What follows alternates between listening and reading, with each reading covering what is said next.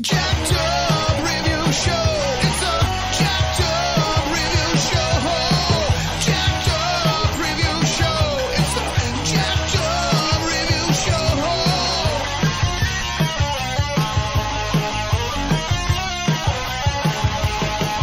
Join us as we cover many an insane movie and numerous cult TV phenomenons. Are you ready to get jacked up? Are you with us? Then listen on.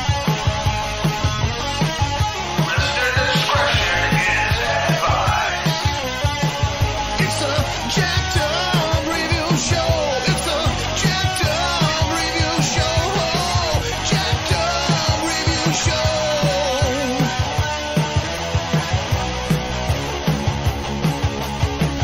It's a Jacked Up Review Show. It's a Jacked Up Review Show. Jacked Up Review Show.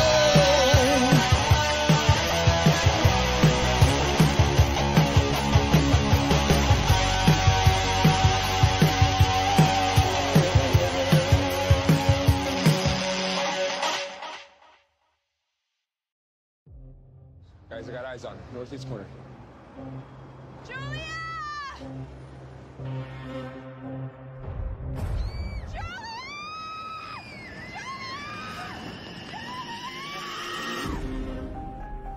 FBI!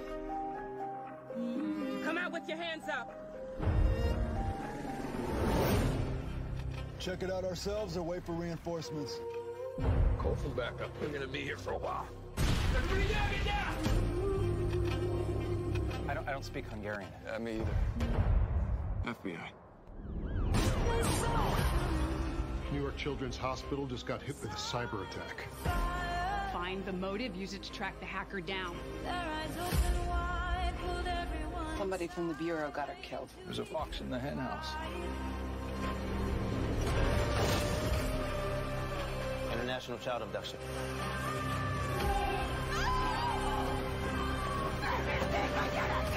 We're moving in with you. Everybody down!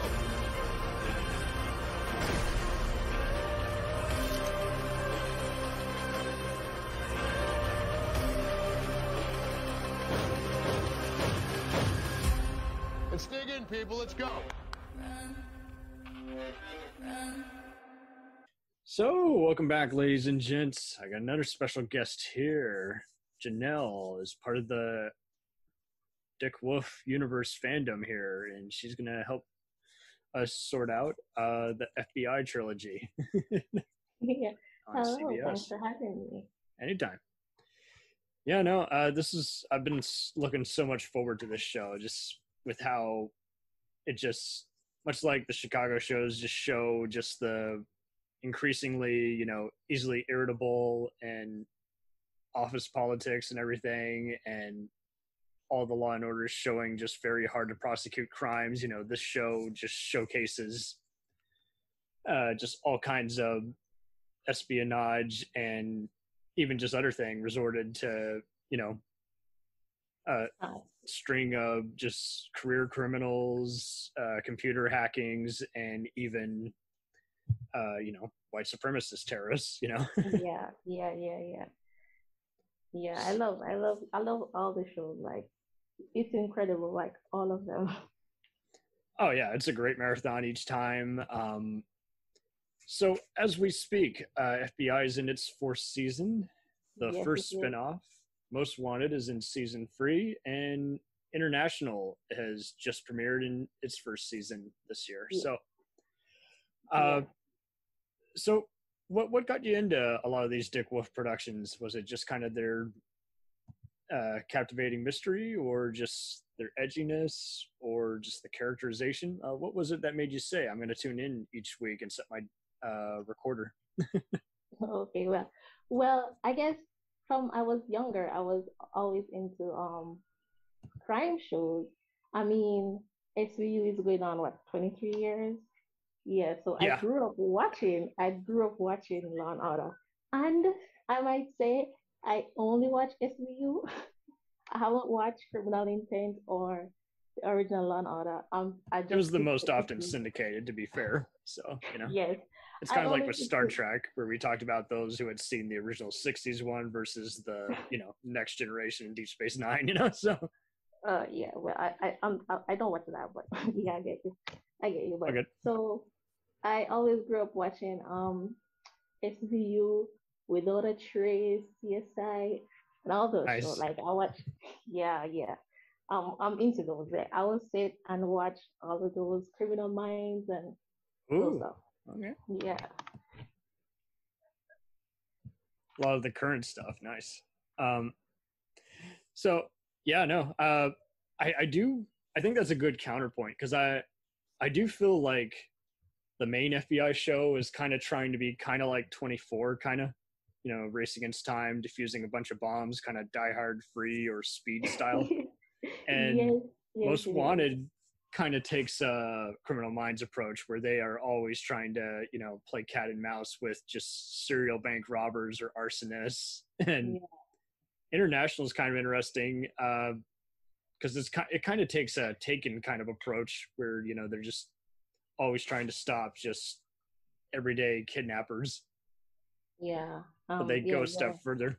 Because, Criminal Minds did try that, and it just wasn't very successful with either audiences or critics because they just kind of felt like it was just not well written.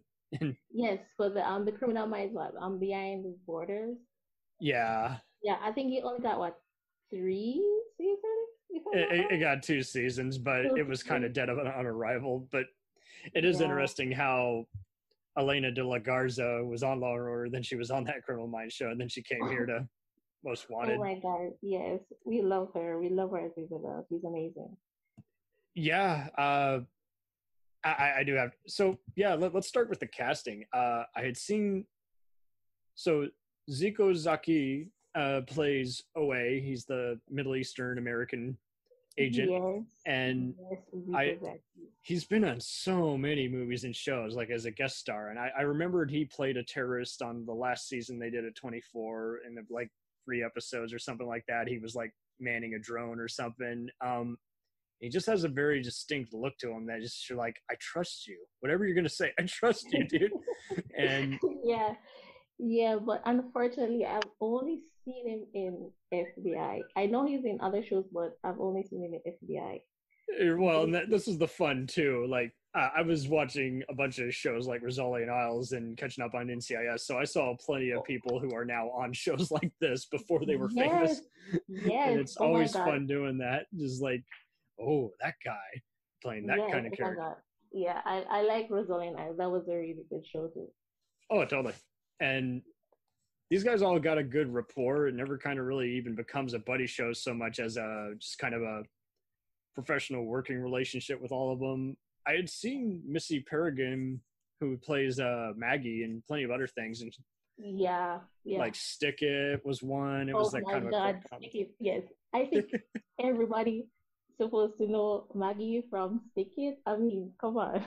Yeah, who would have guessed? But yeah, I guess because she was on that Rookie Blue show and a few other Canadian productions, like Reaper was one that was kind of popular for a few minutes. Yeah, I watched Rookie Blue twice because I have to. Because I mean, come on, you have to. I feel like watching it over again because it's amazing. Oh yeah, totally. And so yeah, I think she had a pretty cool TV resume already ahead of her, and she definitely guest starred on an SVU episode. Yes, that's the reason. The reason that episode where she I don't remember the episode, but Biko says that was her performance. Why he wanted her to be in FBI. Yeah, her performance. Oh, I'm sure. In that SVU episode. Okay, nice. So you work for the Dick Wolf camp. They'll invite you back sooner or later. So just talking about the themes, it really doesn't have any connection to Chicago other than using a similar kind of style that they're using now. You shoot fast and quick. Haley Upton from Chicago PD did show up on an FBI episode briefly, but that was that was crazy. We like that. We the FBI fan, we like her. I mean, I would love to see her again, to be honest. Maybe. I mean, if she and Voight don't break the law at the end of this Oh ninth my God. season of Chicago, I don't know how that's going to happen though. Missy said that it's going to be difficult to have a crossover with, the shows because, one show CBS is and on NBC. CBS and one is on NBC. It's going to be It is really weird difficult for you. because, yeah, because it's like they're both owned by the same production company, but yet because they're a different distributor, I think that's just they it. could always do it again, like have Mariska come over on FBI. That would be cool. Or I know he teased it when it first came out. He's like, you might see Benson walk across the screen briefly, but oh my God. Or have OA go on organized crime. It's just okay. Imagine a scene with OA and Stabler. Come on, that would be something. oh, totally, because he was working for an international task force. Is like the next step up would totally be working for the FBI for Stabler, but Yeah. and it would also just be funny to see, I don't know, Munch or Finn or Rollins. Oh my God. Or The even, possibilities or better are yet, endless. A lot of things can happen, but oh, we don't totally. know how it's going to turn. Carisi's now was a cop and now he's working as a As an attorney. DA, He yeah. could give him a subpoena for some international campaign and say, Oh my God, I need you it's to crazy. testify in court against this man who bombed a court building or something, Right. And Barb is coming back. Oh my God, I'm excited for that. Yes. That's what I've heard, yeah. Yes, he's coming back. I'm really Because it was excited. so much fun even seeing on SV Special Victims Unit did that like 500th episode or something like that, and they brought back Denny Pino Zamaro and yes, Captain Cragen Captain Cragen, yeah. and what's her name, the medic Turner. That was cool. Yeah, Tamara Tooney. Yeah, Mhm. yes, yeah. So how do you feel like, since half these guys have been in that franchise, how do you feel about their roles here? Because I mean, Jeremy Sisko, he was already great on Law and Order. How do you think this role compares here as the assistant FBI director Valentine? Okay, so I love Jeremy Sisko's character. I mean, I love every single character, the main characters on FBI. I didn't watch the Law and Order with him and Alana, so I have no idea how his character was. That was pretty much our intro. Elena was a attorney to Sam Waterston's Jack McCoy, and he was one of the detectives with Anthony Anderson. But yeah, I think he's come into his own right in the role, and especially with what they've done recently, where they've introduced more about his family life. They've done more, given him more to do than just shout orders and make difficult calls. Yes, I like Juba. I love how he runs the job. I mean, yeah. He makes everyone feel confident and yet answer for their actions. I like how the show shows difficult to prosecute stuff and less of the people running around disobeying orders. They actually get reprimanded if they do something wrong. Yeah, I mean, they have to pack all of that within 42 minutes or so. So yeah, it goes by like really quick. Yeah. So, but sometimes you wanted to see more happening, but you can't because it's just 42 minutes. So I mean, they do what they can do. Oh, totally. And I like how they given all the techs and computer guys more to do. Sometimes transfer and be up in the field. And I love all that. Yeah, that was interesting. The new gal they got on here, this one African American gal who used to be a cop, who's now a FBI Tiffany, agent. oh my God, Tiffany Wallace. Oh my God, I love her. I love her dynamic. She came in strong, like really strong. I love it. She apparently had a huge Broadway resume, and this is one of her first big TV things. She went to Juilliard, I think. I think so. Either way, Dick Wolf is loyal to New York, so he helps out anyone on Broadway. But yeah, Catherine Renee Turner is her name, and Agent Wallace. I looked at other stuff she had done. She had really just done experimental short films and web series here and there. So yeah, I'm really looking forward to know more about her background. And, oh, totally. Yeah, she's a feisty one. I like it. I mean, she punched her lieutenant. Yeah. Oh yes, she's a feisty one. And Valentine, Oh, totally. And Valentine's got an unusual dilemma where he's with Kathleen Monroe's gal from DC. He's got a romantic relationship with her, and she's playing office politics with the FBI director that Elena de la Garza plays. Her name is Isabel Castillo, and but I really dug how I really feel like Elena de la Garza really grew as an actress, especially here by this time. She's already done Law and Order and the CSIs, but here, she flat out got to be very more emotional, and she's having to be even more considerate because she could get fired if the Bureau doesn't agree with how she handles every case. And I like how she eventually every once in a while has to say, you must accept this case, step down, and you will not disobey my order.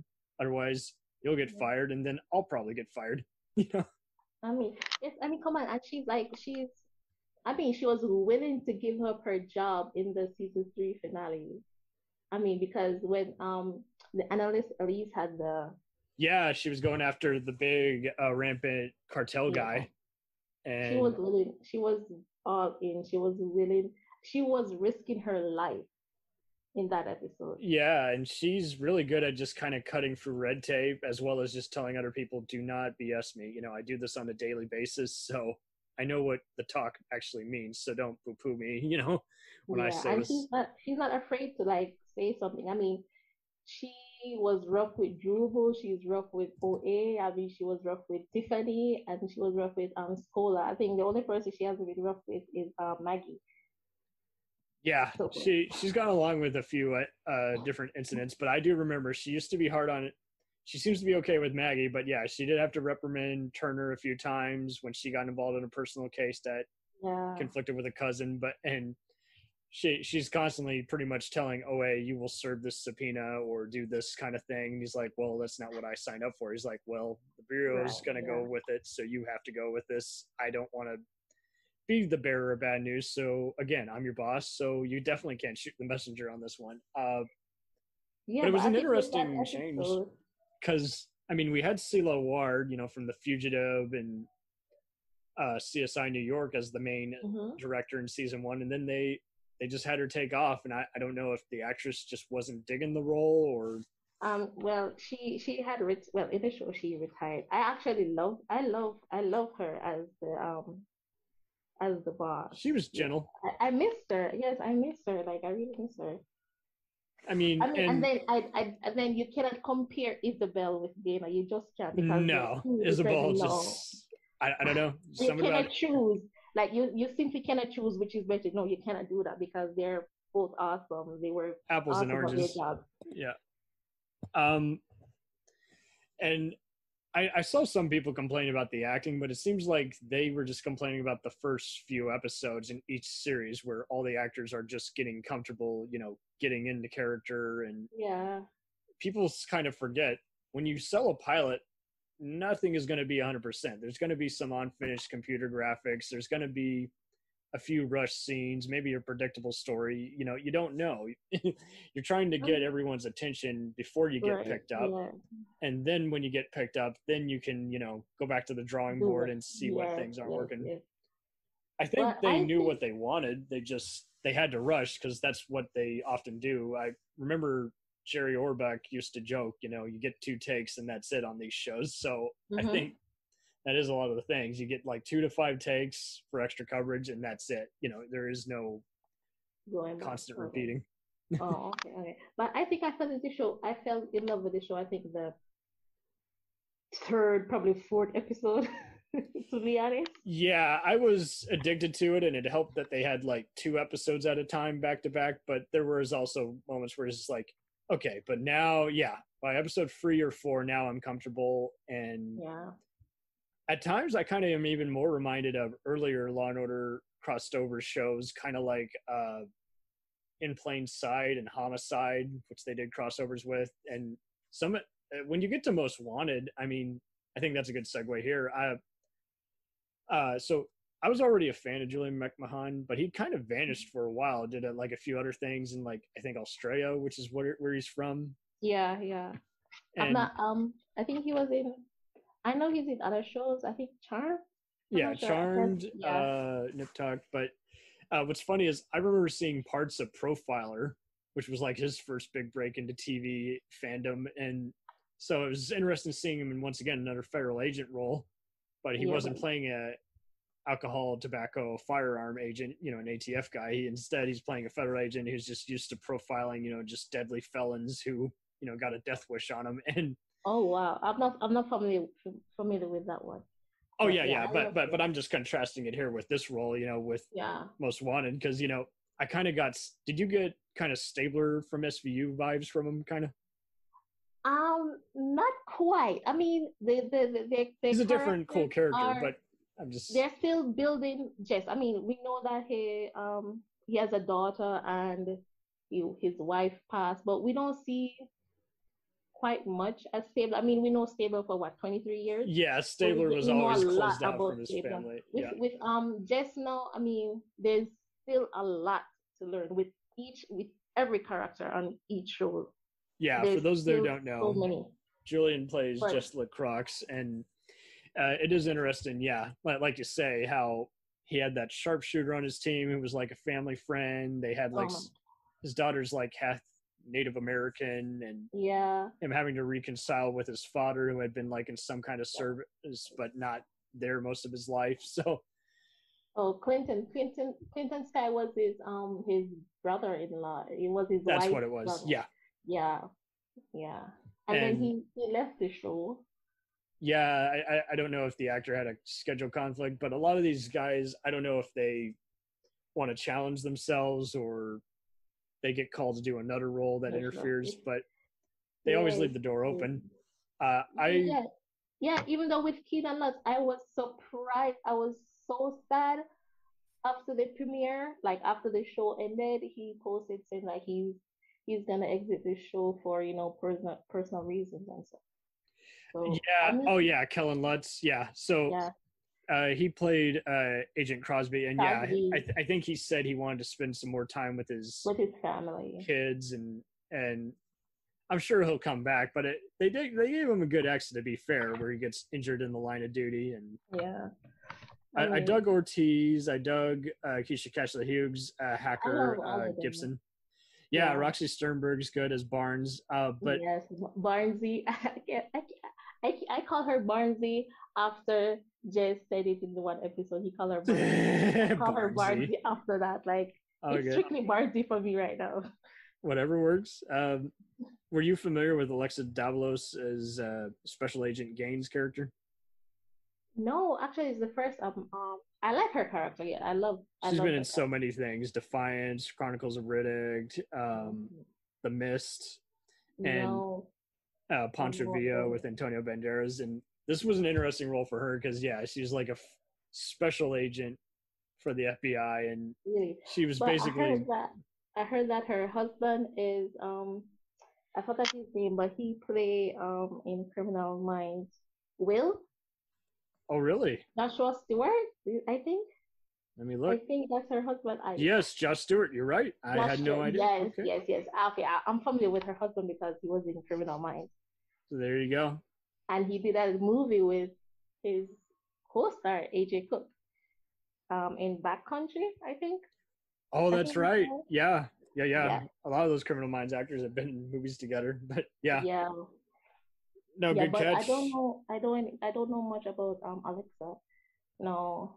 Yeah, she's this beautiful French actress who's played all kind of roles. And like you say, I think it was interesting for her how they brought her on because you don't know if she has her own agenda. She just came in and she literally just saved their life because in the premiere episode of Most Wanted, I think she shot one of the suspects. And she almost got shot, but she saw him brandishing a gun, and he was the sneaky kind as opposed to the, nothing to lose kind. Yeah, she came in with a high. I mean, I love her because she saved the team. And her character is so calming. Like, the way she talks, she's so calming.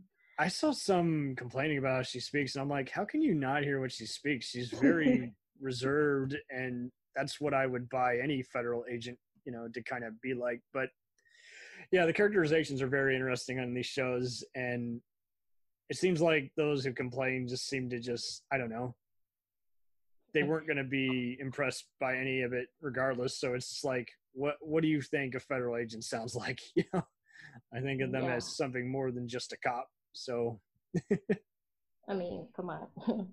But yeah, I love all their characters. Yeah, and Hannah, oh my God, Hannah is like, she's so funny. I think Hannah is like really funny.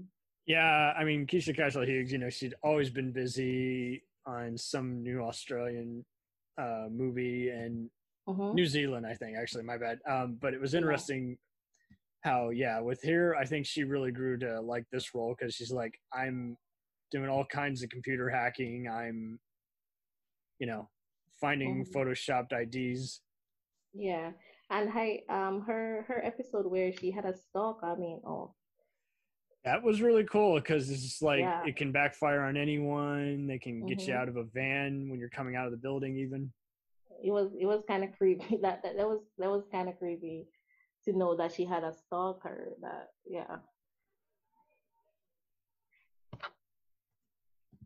Totally. And I do like how they show the supremacists, and it seems like some of the guys complaining. I've seen some real Nazi-worthy comments on social media. It's like, so what do you think is the common theme, guys? It's gonna often be someone who's smuggling in weapons for an NRA gun nut, or you know, for which one?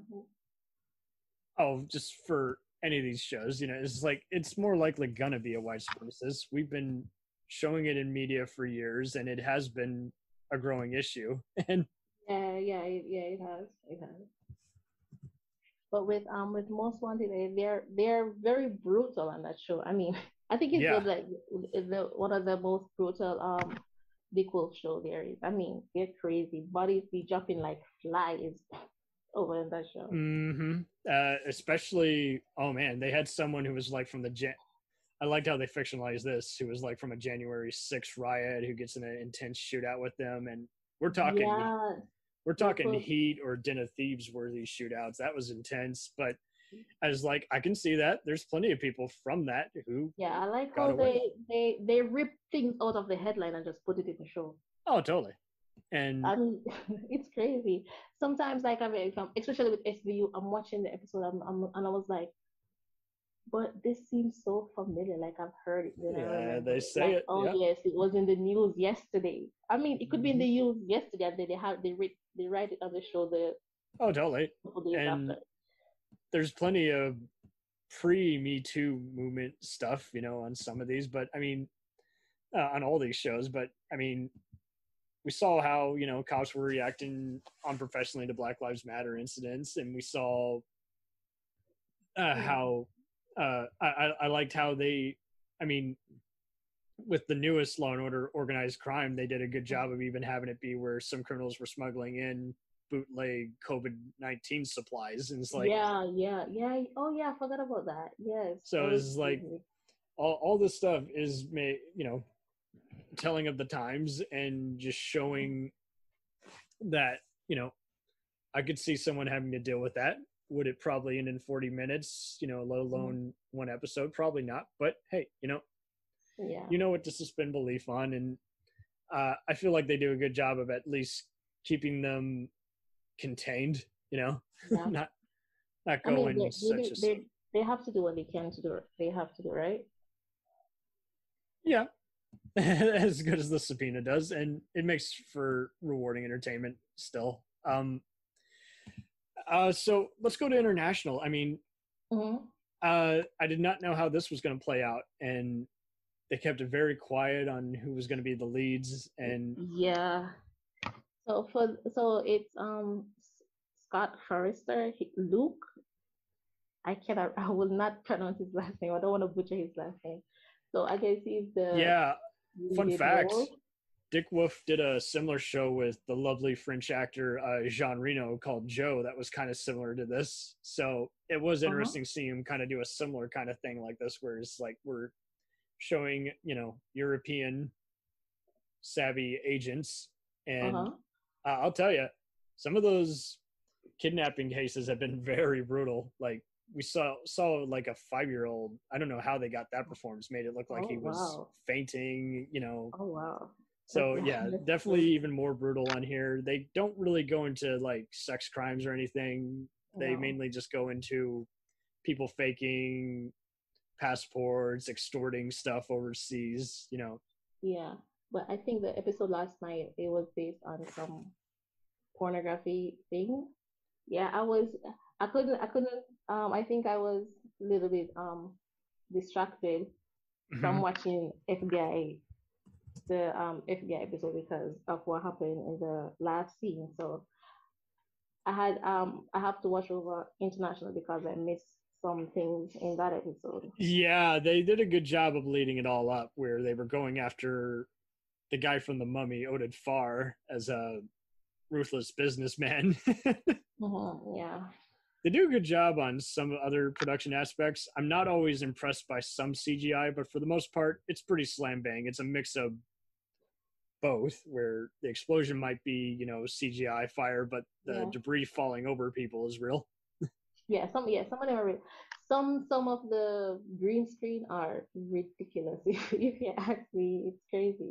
The guy falling to his death was not 100%, but fortunately it lasted only 5 seconds. So yeah, different budget, guys, for TV. Overall, though, they do a good job of making it still look like something you could see on a big screen and you wouldn't accept. Yes. I mean, they did their best. Totally. And what do you think will be next for this franchise? I mean, I can't see them doing another spinoff. I think they're good for now. That would be crazy. Yeah, it would just be too much. But that would be crazy. I mean, they would have to wait until when international reach probably season 5 or something like that. So I don't know. I think it's good for now. Plus, if they do that, people won't have a social life. I mean, come on. Yeah, you can. One of them's gonna have to end first before you do just another one, and I cannot see anyone. I don't want none of them to end as yet. I want them to be like, well, especially FBI. I want it to be the next SVU reaching like 23 seasons. Maybe. I mean, especially Most Wanted, because because they really did keep it so simple and just beautiful, like with just how, I mean, they're talking about even deeper issues like people messing with private property and reservations, just really heated stuff that does need to be talked about. And yet, Most Wanted go in more depth and they're more family wise, I think. Well, I do feel them click as a family. That's true, because it's like for a while, the main FBI was kind of the Maggie and OA show, and then when they finally brought on the other guys, like what's his name, great actor, well maybe not great, but John Boyd's character. Don't you find it so funny how he came from being on Bones? Bones as an FBI agent who was being mentored, but even before that, he was like a computer tech who worked at the counter-terrorist unit on 24 8th season, which was set in New York. So there you go. There's this theme here. I didn't know about that. It's so funny. But when he came on screen, in his first episode as Agent Scola, I totally sold. I loved how he had just the, not to be personal, I don't know how to express it, but you can count on me. And he had kind of that, I'm butchering it, but I liked how he kind of had that reserved old school appeal, and yet the actor just did such a good job of just showing, it's like, I care about you. But again, because I've been a reserved, brainwashed a certain way, I just can't express it, but I got you. Stuart is awesome. I love, like I said, I love all the characters. And I actually miss Christian so much. Totally. And much like Law and Order, they do a good job of, like, especially with Criminal Intent and later SVU seasons, I like how they essentially will have them, they'll switch them around. Like, we're doing a case together tonight while the other guy, is in sick leave or finding themselves or doing some other personal thing, taking time off, or they're doing a computer hacking thing that's, again, requires extra hands on deck so they can arrest those guys. But But I think FBI is slowly not being a Maggie and OA show anymore because, they incorporate, they have It Stewart. was interesting how he was supervising the international team, and then he was having to decide, does he want to keep doing this? And he had to basically give up his current girlfriend. He's like, sorry, I'm married to the job. Right. I cannot give it up. Oh my God, that was I don't crazy. trust anyone else or anything else. It's nothing personal. Yeah. And he's tried to save so many members of his Middle Eastern community at times, even too. And I think that's really just kind of the main core of the issues that he has to deal with. He's like, who can I find and actually save who's not going to be sent to probably a prison that they send all terrorists to? Yeah, he tried to compartmentalize, but sometimes it works, sometimes it doesn't. Sometimes it doesn't. Totally. And they've done a good job of evolving Maggie, and I think Missy Peregrine and the writers got together after the actress was pregnant off screen. They didn't show it, but I think she decided, okay, let's give me a cool arc for, we all got to grow sometimes. So, let's have these characters all essentially just, keep having another dilemma where they have to crime solve differently. They have to, because for a while she would kind of just be taking some of these, doing a lot of hostage negotiations. Like, okay, well, we already got Olivia Benson on, SVU or Goran, Vincent D'Onofrio on Criminal Intent. She can be her own deal where she basically is just trying to, instead of the billionth, who can I save someone? How about I just look out for everybody on the team and they made her be kind of more playful with her crime solving now. So it's like, that's kind of cool. Yeah, that's great. I think she's playing a awesome role. I love how she's she's friend with everyone, and I could see like her I think she could also be a profiler if you ask me. She's good at that. And like you said, the negotiation. Yeah. Maybe we could see more of her in the future doing that. I would hope, because I mean, they kind of exhausted all the bank robbery stuff, and they knew it, so they keep it very sparingly now. Now it's more just kind of more up to date stuff like Bitcoin and cyber hacking, theft, and just even just activists. I think is always a good starting point, and an episode is going to get explosive, literally. Because is like those are always heated issues, and there's a lot of bombing episodes. I mean, talk about the pilot. I think the pilot had like 4 or 5 bombing. Yeah, you open up with a politician who's behind a current bombing to increase his ratings, and it's like, man, it was crazy, diabolical. Was that aimed at Andrew Cuomo? What was that aimed at? I forgot his name.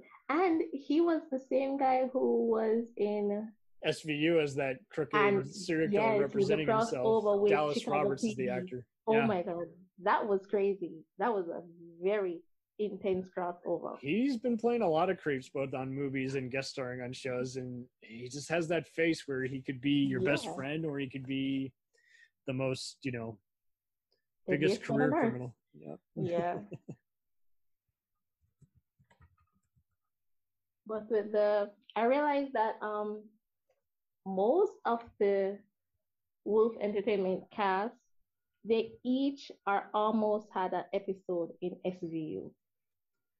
Everyone gets starred in SVU. Almost everyone. Almost, yeah. Almost a lot of them. They're not far away.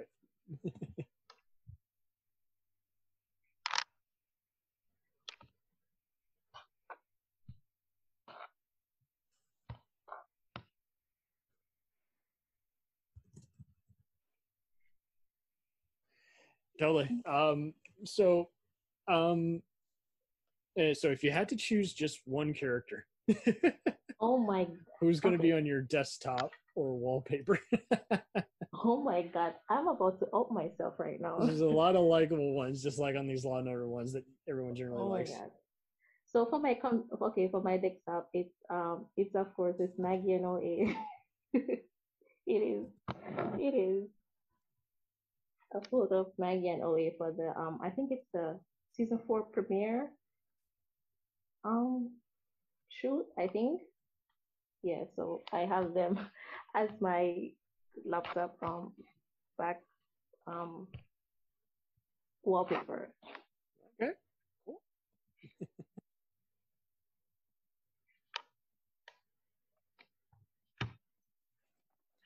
Very nice. They don't really do too much advertisement of the computer companies, I noticed too. I maybe saw like a few Cisco's, maybe a few Apples or Microsoft, Right? but No, very they don't. sparingly, not much in advertising, which is interesting. No. Yes, because in SVU, I think I see Apple everywhere. Yeah, totally. Apple Yeah, Apple and everywhere. maybe a Linux in an earlier season. I don't know. Yeah. Yeah. Pretty They don't. sparse on the computers. No, they It don't would do be that. funny though if they got Joel De La Fonte's computer tech guy from SVU over there one time as a freelancer. Really? Okay. It'd be Really? funny if they did that. They haven't, but it'd be funny. Right. Yeah, no, I think the show still got some life in it. I'd give each of them maybe 5 more seasons and then just say, again, they don't have to Could you last do too that? long. Could you repeat that? Yeah, I can hear you. I can Yeah, hear what you. were you saying? Oh, you can. Oh, we lost communication. I was just saying, I think all these shows got at least maybe 5 more seasons in them, and then I think that would be a good ending point. I don't think they need to go on endlessly. Oh my God. I want FBI and most wanted to like go on for like I don't know. And I want it to go on. Okay. I think some of them have stronger the ones. the cool shows they have been running. I think Chicago is at their 10th season. With Fire, Fire? yes. And Yes, Fire is at PD their is 10th one season. season away. So, yeah, I think PD can end with basically, Voight going to jail or Yeah. someone else shuts down the unit and that's it. And that's it. The rest move on to a better police squadron. But yeah, I mean, it is kind of interesting how Fire seems to be the mature of the two, and Chicago Med is a like it or hate it. And much like these, I mean, I do like how everyone chooses which one they do or don't like. There's some who prefer the original FBI, and there's others who think Most Wanted is edgier. And then we had a few other pals who thought International was kind of the best of them. So it is interesting just seeing all those compare and contrast, because either way, you basically win. Well, that's true. But for me, I prefer FBI, the original, then Most Wanted, and then International. Okay. But a lot of persons like the fandom, Twitter fandom, a lot of them like Most Wanted because they love that family dynamic that they get from the show. Yeah. FBI is not like that because we know little to nothing about any of the characters. I mean, we know some, but. I think I like their persona more and their manhunts. I just know I'm going to be emotionally drained after a cool long-in chase, and then Jess or at least one of the 3 others are going to have some interesting just personal event. But I'm with you. I do think FBI has slowly gotten more and more personal.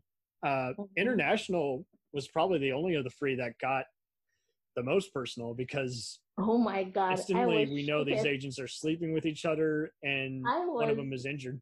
Oh my God, because I watched it live and I liked it. I was shook to the core when I saw JV in his bed. I was like, what? I mean, the first episode? Oh wow. Very first. Get right to it, baby. It was crazy. I was not expecting that at all. So I guess that is what it does better. It does go to the unexpected more often than not. Yeah. I mean, it's big wolf. I mean, anything can happen. Anything can happen. Totally. So you're part of the FBI fam hashtag on Twitter. It's very interesting seeing how that's been building up on social media. I mean, it is. Much like One Chicago. I mean, I'm a multi fandom if you ask me because I tweet. I basically live tweet like every night. Oh, Every nice. night. Yeah, but you cannot miss you cannot miss a Tuesday. I mean, I might miss some days, but I cannot miss Tuesday. I have to live Tuesday. Yeah, I'm with you. I have a digital video recorder, so I'm always setting the DVR. But it's very interesting how sometimes I choose to, watch it live or the day after, and other times I just go right into it. Like I wait to even just marathon. I don't know. I like to watch them as quick as possible. And then I didn't even know live tweeting existed until like 3 years ago, 3 or 4 years ago. Oh, good. I mean, Yeah, but it's fun. It's fun. You get to interact with a lot of people and other persons and hear their opinions and all those things. Yeah, because it kind of seemed like it was a casual thing at first, and then the fandom was just building up right away. They were embracing it on social media. Yeah, it's crazy. Especially on Instagram. They would have so many funny behind the scenes kind of photos. It wasn't single minded or anything. They were really putting a lot of effort into it. And it was like, that's so cool. I wish if you got DVDs, is there a blooper reel I should know about? Yeah. Yeah, but the Twitter FBI fandom, they're awesome. I mean, we have people from all over the world, from all over the world. They're really nice, really polite. It's just Yeah, like, this is what you need with your fandom. It can't keep being toxic like it's been with Star Wars or Halloween. It's got to be a lot of fun. Yeah, yeah. And some people ship Maggie and OA, some people do, but everybody respect each other, you know? Everybody respect each other. For me personally, I don't want them to be together. Yeah. I did not know that was becoming a thing, but it does seem like everybody's got something where it's like, will they or won't they? And yeah, I feel like it'll be much like, I think that's a good contrast. It's going to be much like Stabler and Vincent, where it's never going to happen. Don't get me started with that. To me, they're like a mini Olivia and Vincent. Said it. Yeah, they've been more. Minus one of them leaving for 10 years. We cannot have that. Like, we cannot have that. Well, exactly. And I mean, they've even said it multiple times. We'll never be able to be together. We've tried it. Won't ever work. And yet it's like the forbidden romance that it's kind of like Game of Thrones and Breaking Bad. You can't tell who's just doing that just to stir up a random Twitter war or who's just making it up, Oh my God. It's like, give it a rest, guys. Not for me. I want them to be engaged. That's it. Olivia and or just be casual boyfriend and girlfriend or just roommates. It can be like the Chicago shows where Kelly, splits the rent with someone or with Stella. Oh my God. And then I heard that she might leave. We don't know. She said she's not sure. With Chicago with Stella. Yeah, I don't know. Oh my God. I don't think there's a stable relationship in the Dick Wolf world. The only stable relationship is between Herman and his wife, and probably between Mouch and Platt. We don't even see them that often. That's a good point. Yeah, because I mean, life is that way, and so it echoes life. Life is never stable. Life, you find that you gotta one day, bail on the rent or move back into a different house or quit your job that you've been working your ass off at and that you've found that you're not valued at and it's not worth the time and pain, or that your kids' progression is more important. People need a wake-up call, and I think that's what keeps people coming back to these shows, because they see a little bit of them in these. Yeah.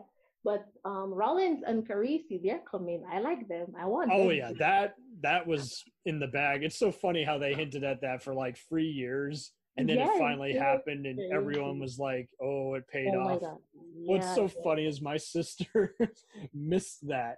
She saw most of that episode in which that happened on Law & Order SVU. Oh, wow. And then I was she saw the recap. She's like, what did I miss? I'm like, that was at the wedding that Stabler and that Finn was having and canceled. Oh.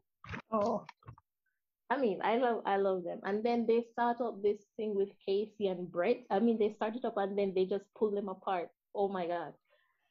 Yeah, Casey on Chicago Fire was kind of a thing. It was gonna keep being because he kept coming. Kelly was always out of his shell and would just fess up to relationships that weren't working. And Casey was kind of the opposite. He took a while to embrace his personal life, and then it just kind of became apparent. It's like, well, when people move apart, there's no way he's going to be able to be loyal to Gabe after a while. He's going to have to say, yeah, we're no longer boyfriend or girlfriend anymore. You live in a different city. I live here. It's just not, it's the reality. Guys get lonely.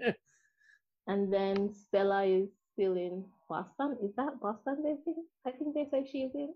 Or New York. I'm not to that point yet, but I think that is the case from what I heard.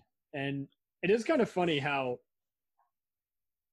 they expose a lot of this news is like some of them are very blunt and others will just say spoiler warning and they'll just say so-and-so is leaving. But it is interesting how sometimes they're very quiet on it. Sometimes it just means, that, the character's coming back, but they're just keeping you in wait. And other times it's like, no, for real, the actor is exiting. So they are wrapping this storyline up. Oh my God. I don't know. So there's some, so their relationship is on the rocks as well, Kelly and Stella, because you haven't watched the last episode, but I think he was wondering if she's coming back or something of that sort. So I don't know. Yeah, I'm cool with anyone leaving because I know it'll feel way more natural versus some of these others where it's just like,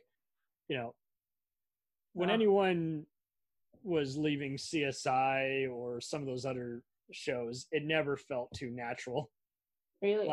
Like with current NCIS, which we'll actually be talking about later, I thought they did a good job of having Mark Harmon depart and replacing him with Gary Cole because it was just inevitable. Wow. It's just like. But I used to watch NCIS with Ziva and Sasha Alexander.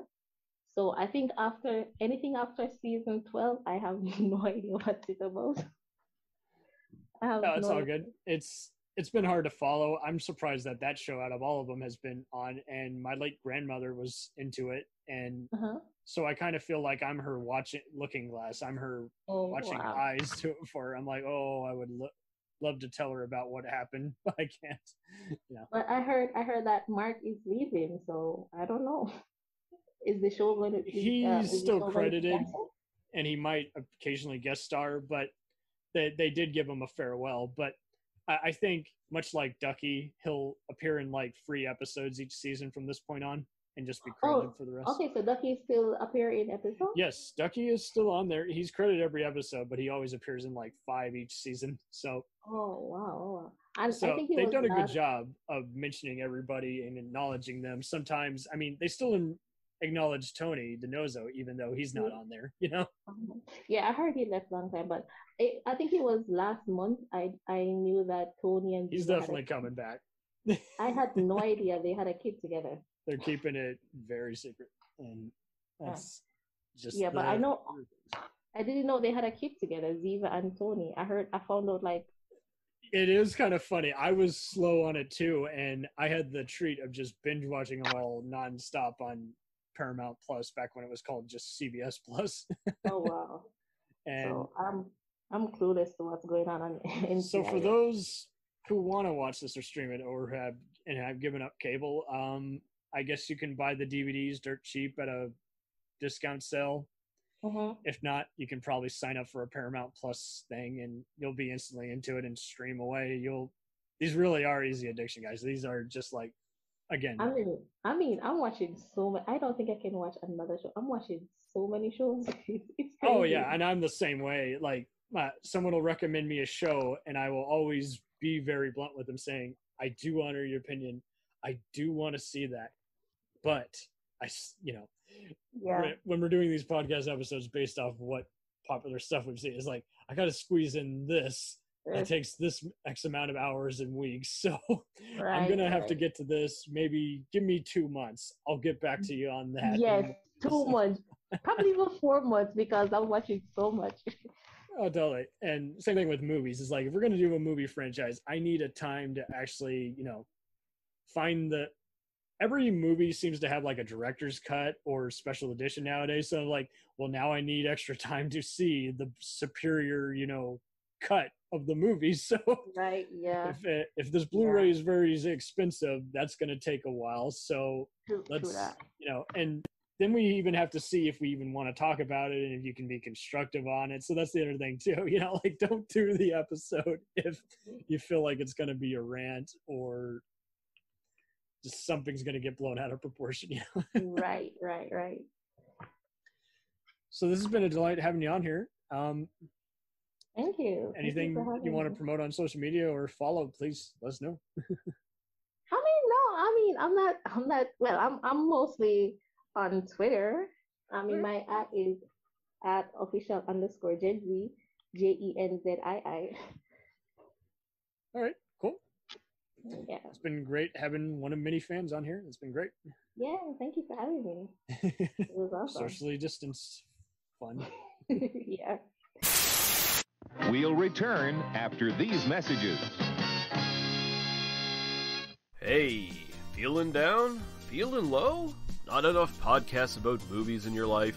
Why not try They must be destroyed on sight. the new Podcast Cure-All, sure to get you right with the world and on a path to better living. We have exploitation, we have Italian horror, we have zombies, we have slashers, we have crime films, we have spaghetti westerns, we even have sci-fi and sex comedies. So take a dose of They must be destroyed on sight. as needed, and let the hosts, Lee Russell, Daniel Harper, Paul Romali, and the odd guest host cure what ails you. Warning, may cause atrophy, African consumption, black fever, bone shave, chin cough, colic, cramp colic, dropsy of the brain, elephantitis, grocer's itch, jaundice, mania, miasma, mortification, palsy, Pott's disease, rheumatism, scurvy, St. Anthony's fire, summer complaint, and worm fit in some people. Consult a physician before listening.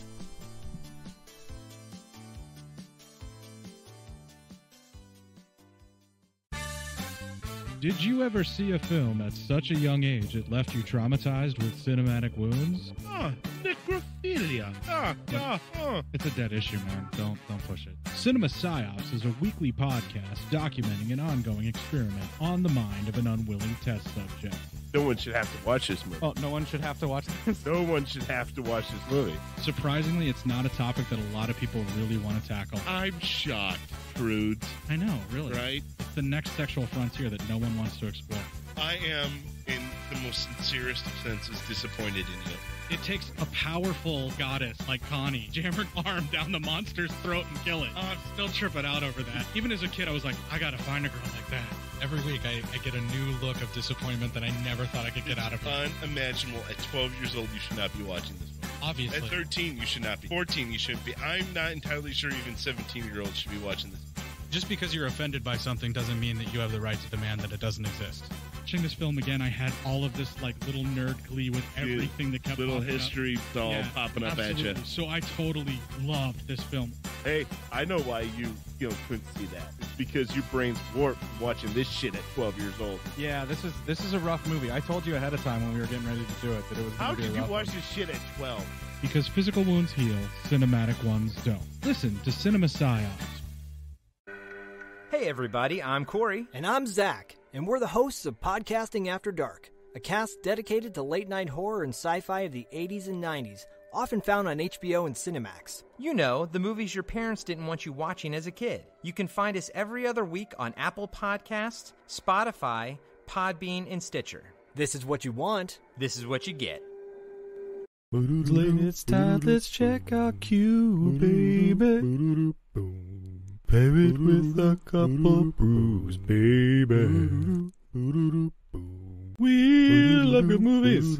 We love the bad ones too. So we watch them all and pass their lessons on to you. Oh yeah.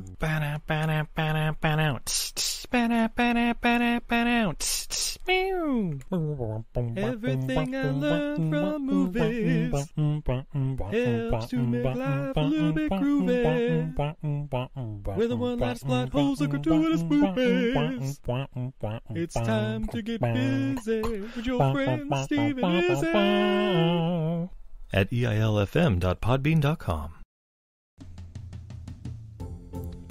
Welcome to Who Was She podcast. I am your host, Tara Jabari.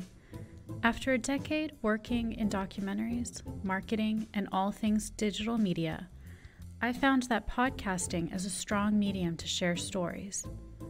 After years of producing for others, I decided to start my own biographical podcast. Who Was She will focus on the life of a woman throughout Baha'i history. The first season is about Lydia Zamenhof. Lydia's story explores the subjects of the power of language and faith. Her father invented the universal language Esperanto, and she came from a Jewish family and became a Baha'i. She grew up during World War I and was killed during World War II in a concentration camp, despite heroic efforts to save her life. How can one person's life intersect with so many others, connect across borders, and inspire a biography which inspired this podcast? Over the next few weeks, I will share her story with you and the lives that were most affected by her and those who affected her life as well. They include her father, Ludwig Zamenhof, her spiritual mother, American journalist Martha Root, and the Baha'i German soldier Fritz Mako, who worked for the resistance undercover while having to serve the Nazi Party. I want to thank the author Wendy Heller and George Ronald Publishing for their blessing to let me use Heller's biography, Lydia, The Life of Lydia Zamenhof, Daughter of Esperanto, as a main and instrumental resource for this podcast. So please subscribe and learn about this amazing woman who traveled through 3 continents in an effort to bring unity through the power of language. You can also find more information on our Instagram, Facebook, and Pinterest at Who Was She Podcast. Music was composed and performed by Sam Red. I am your host, Tara Jabari. Join us next time as we begin our journey about Lydia Zamenhof.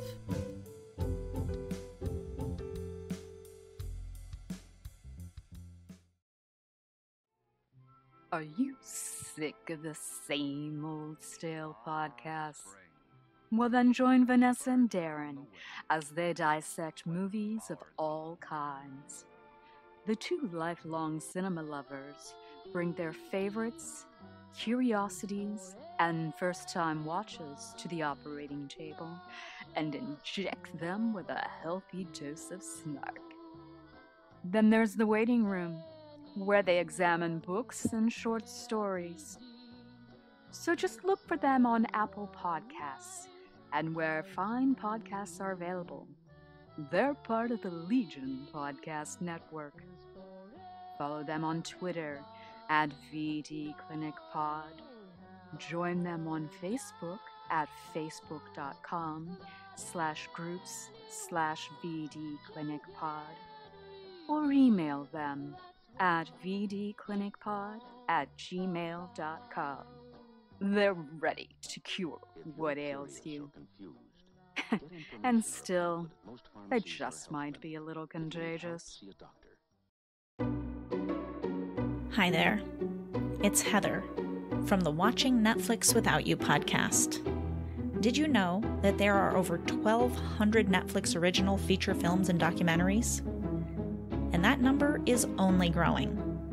So I've made it my mission to watch as many as I possibly can.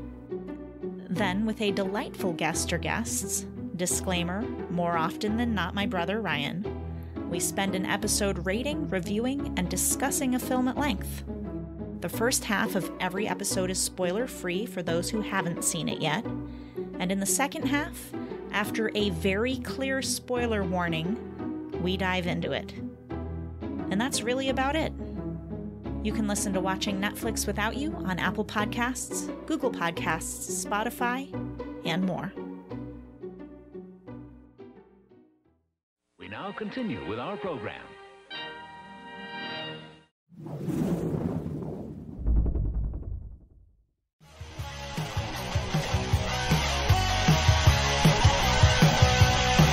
Follow us on the web on Facebook, Twitter, and Instagram. The podcast is available on Podbean, Spotify, iHeartRadio, Anchor, Apple, and anywhere else podcasts are available. Feel free to review our show and leave comments on any of those sites. Thanks a million for listening. It's a jacked up